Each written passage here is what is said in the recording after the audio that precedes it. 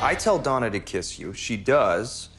And then as a result, you ask another woman to move in with you.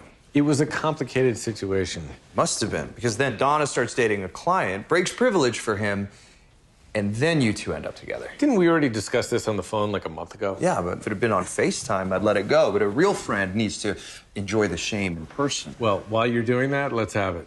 Of what? While you're really here. Because I'm not buying you showed up unannounced without a reason. If you really must know, I'm here on business. The business of begging for your old job back? Because it's too late. We've replaced you. Yeah, but did they have a law degree? Shit.